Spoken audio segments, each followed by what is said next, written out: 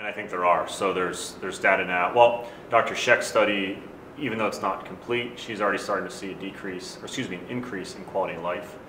So ketogenic diet may improve someone's quality of life, and it's probably multifactorial. It gets your family members involved. I've certainly seen a lot of patients benefit from in that regard. The other thing is it may reduce toxicity to our brain and our neural structures. So, and that may be even just ketone bodies themselves or exogenous ketones. And that would be pretty exciting if you could simply give someone an energy source that's naturally made in our body, and it can reduce the side effects of radiation to the brain. A lot of patients get radiation to the brain, whether it's prophylactic, whether they have brain metastasis, and we certainly are concerned always about radiating the normal tissue.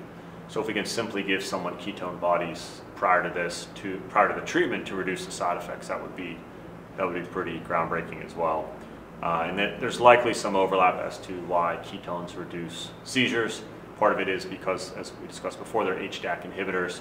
But if ketones in themselves can reduce toxicity, can reduce seizures, can reduce all these things that we get concerned about when irradiating the brain, that would certainly be another remarkable added benefit of ketones.